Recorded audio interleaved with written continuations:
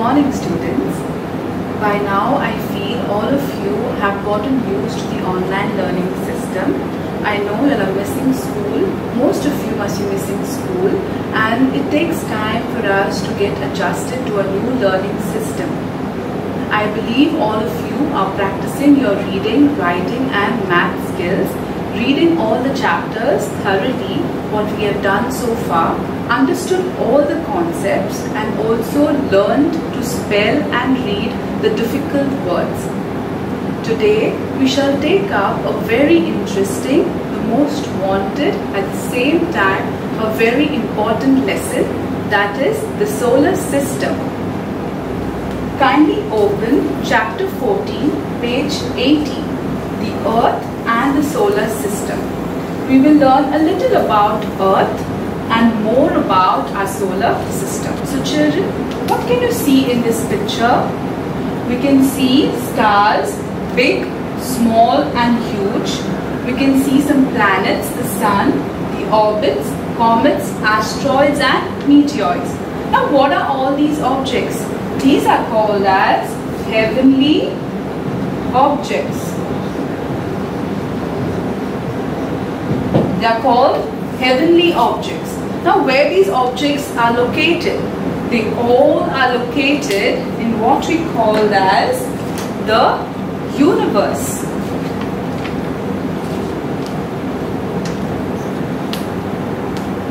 All these objects, as I just said, the comets, asteroids, planets, the sun and the stars are located in a vast expanse of darkness that is called as space. What we call as space. In other words, the darkness around the stars, the planets is called space. You must have heard about this word space. Now moving on, you can see these groups. These are groups of stars, big, small and huge, all together cluster to form a word called galaxy. We know when objects are together, they form a group. So similarly, when stars are clustered together, they form a group called as galaxy. Let us count a few galaxies now. 1, 2, 3, 4, 5, 6, 7, 8. Approximately 8. But do you know our solar system is also a part of a galaxy? Let us know what is this first. This is our solar system consisting of planets, the sun, stars, comets, asteroids and meteors. This is our solar system. Now our solar system is a part of a galaxy, and the name of the galaxy to which our solar system belongs to is called as Milky Way.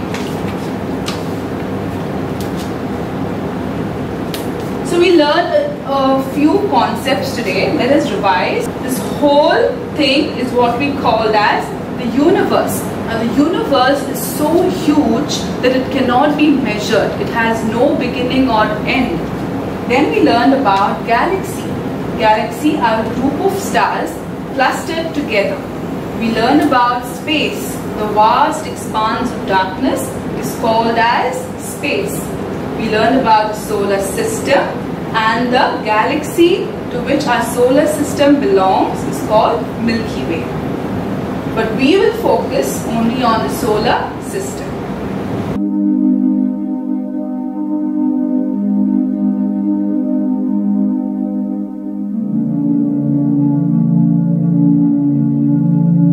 Let us learn about the solar system.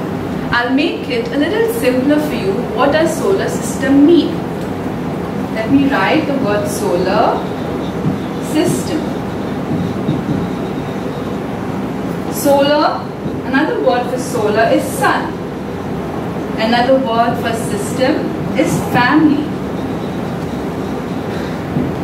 So if we complete the statement, we get to know it's the sun's family. Now in the sun's family, the sun is the most important member. Now let us see why the sun is the most important member. Take a look at 3 important pictures and you will get to know the 3 important reasons why the sun is said to be the most important member of the solar system. In the first picture, you have seen that the sun is the center of the solar system. The sun is in the center of the solar system. In the second picture, you have seen that sun gives us heat and light. And plants need sun's heat and light to grow. And in the third picture, we have seen the sun has bright light. Let us revise. The sun is the center of the solar system. It gives us heat and light. And the sun has bright light. And let us learn about the other members of the solar system. They are the planets. So these are the planets. Planets are circular bodies. What can you see in my hand? It is a smiley ball. Now what is the shape of a smiley ball? It is round on all the sides.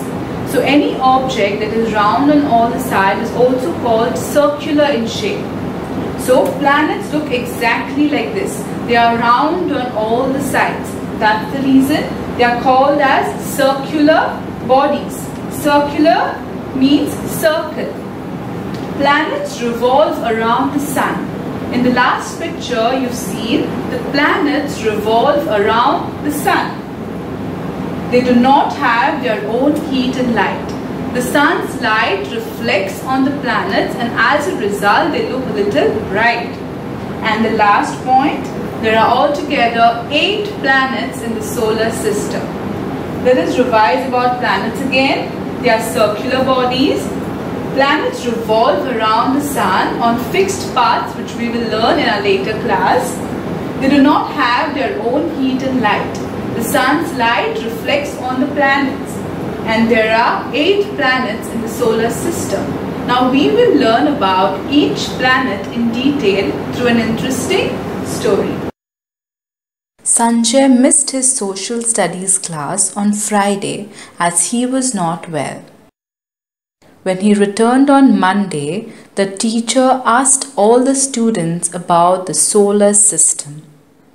But Sanjay could not follow anything that was discussed in class.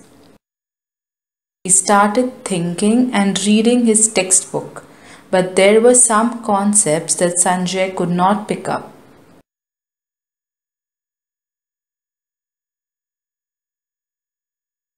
Would you want to help him solve his difficulties? And you too can learn something new about the solar system. The teacher wrote 3 questions on the board and asked the students to find out the answers. Let us solve one question at a time. The first question asked was, how many planets are there in the solar system? We have learned that there are 8 planets in the solar system. Now we will look at each planet in detail.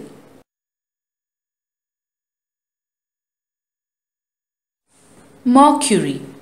Mercury is the first planet in the solar system. It is the smallest planet and the closest to the Sun. Venus. Venus is the second planet in the solar system.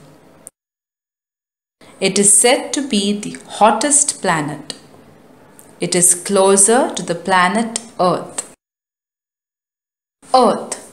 Earth is the third planet in the solar system. It is a unique planet as it has life on it. Mars. Mars is the fourth planet in the solar system. It is the second smallest planet after Mercury. The color of this planet is red and therefore it is said to be a red planet. After Mars comes Jupiter.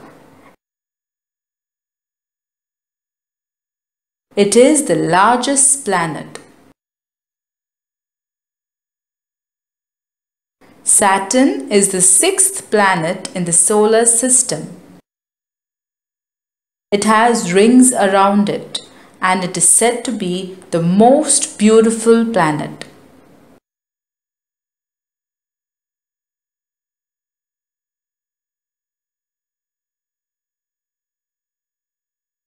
Uranus. Uranus has rolls on its side. It is the seventh planet that is called an icy giant in the solar system.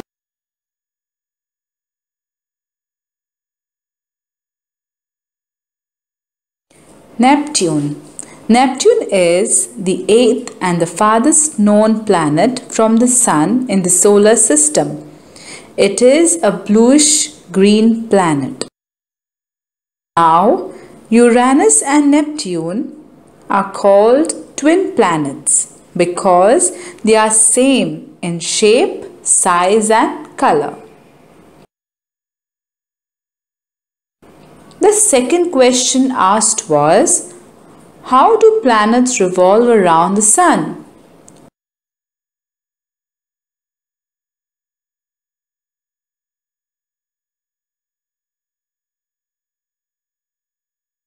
All planets revolve around the Sun from west to east. But planets like Venus and Uranus move from east to west. And the third question was, what are orbits? All planets move around the Sun on fixed paths. These paths are called orbits. Yes, children, you've learned a lot about planets in the last video. Now let us revise the three important questions the teacher asked the students. First, how many planets are there in the solar system? Altogether, 8 planets. Next question, how do planets revolve around the Sun? All planets revolve from west to east, while Venus and Uranus revolve in the opposite direction, that is from east to west. And the last question, what are orbits? Orbits are fixed paths on which planets revolve. Orbits are fixed paths on which the planets revolve around. Children, it is important that we learn the names of planets in order. Now, it's very difficult to remember. We get confused with two M's, that is Mercury and Mars. So it is to get it more clearer and easy to remember, I have a small clue for you. M for Mercury, V for Venus, E for Earth, M for Mars, J for Jupiter, S for Saturn, U for Uranus, N for Neptune. Now let us learn it in a different way. M for my, V for very, E for educated,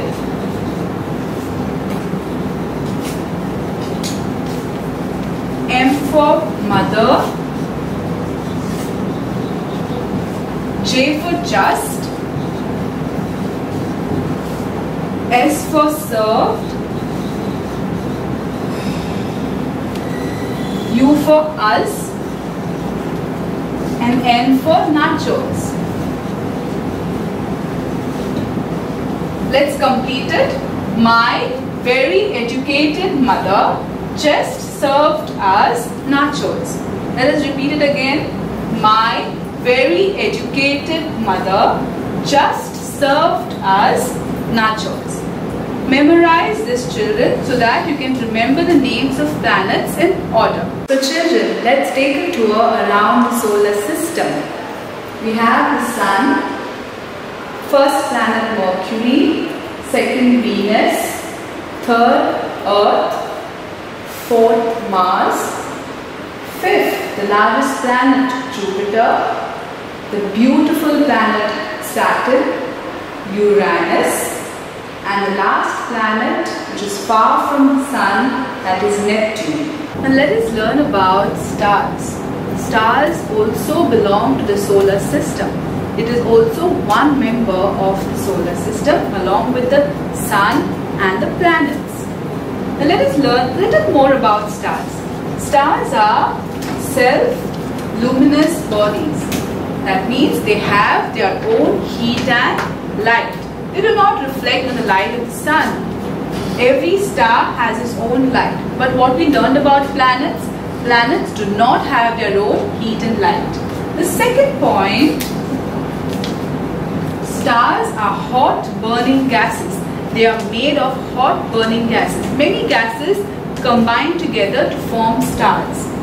The third point is Sun is a star. Sun is a huge star in the solar system, and there are actually many stars, but these stars look very tiny from the Earth. But as compared to the Sun, since Sun is closer to the Earth, it looks like a big star. And the last point, stars are big in size. This is all about stars. We learned a lot of new concepts today. We learned about the universe, our solar system. Our solar system is the family of the Sun. We learned about the Sun, the planets and the stars. In our next class, we learn about the other members and complete the family, that is comets and asteroids. I want you to read the chapter thoroughly, learn the spellings of the planets and learn the names of the planets in order. Stay home and stay safe, children. Thank you.